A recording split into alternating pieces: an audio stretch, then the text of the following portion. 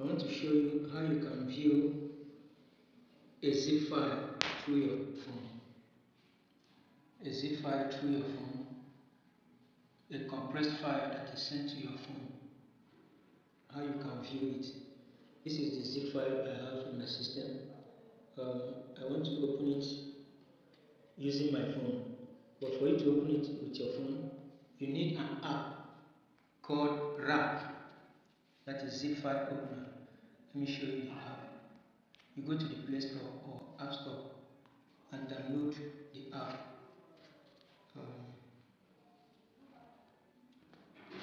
Let's say zip file opener.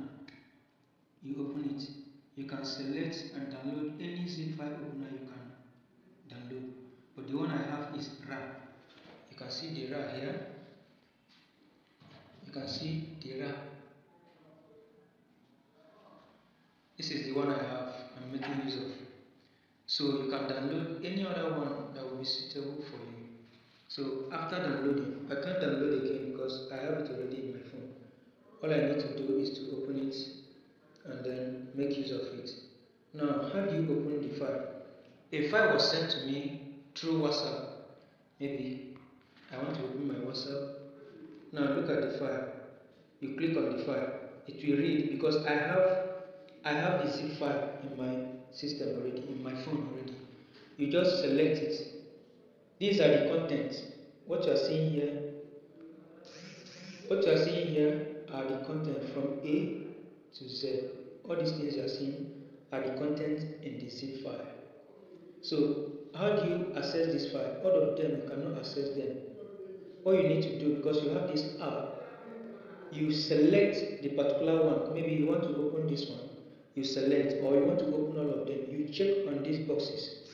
You check on the boxes. After checking the boxes, I don't want to open all of them. I just want to use one as an example. After checking the button, that's the checkbox, you click on this arrow, this particular arrow, to export the file. Because without exporting, you cannot open it. Now, you click on the file. It will show you where and the part where you save that file. Now, since it is WhatsApp document, you can do what? You can create the name here. You can create the file name. So what you are opening, you will see the file part. You can change the part by yourself depending on where you want to keep the file. Are you getting me? So this is the file part. This is the file part where you can go and see the file. Then here is the file name. This is the file name. Here is the file name. Now, if you select, you can put any other file name here, or you can go and click on browse. You can click on browse to select wherever you want to put the file. Ask before overwriting. Overwrite without prompt. Skip existing file. So you select any of these and then click on OK.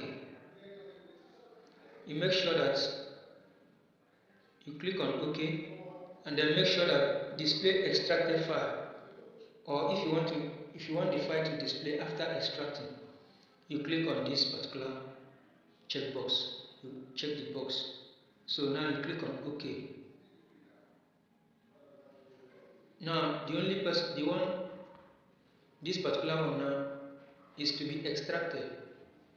I can open it with any browser I want. Let me use WPS or any other one, Adobe Reader. This particular one to open it.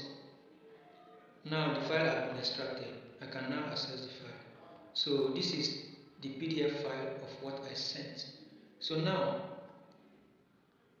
if you want to extract every other file in that particular place, you have to select all of them.